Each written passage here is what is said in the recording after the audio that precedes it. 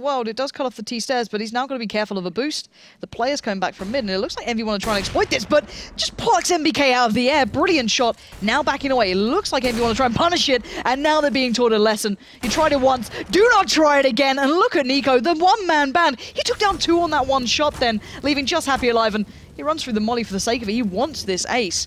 And his teammates are closing in, but NiKo knows Happy has to come this way, and NiKo waits ever so patiently, and what a ace from him. I guess we saw what can happen if you do try and chase him down, and EnVy get punished thoroughly.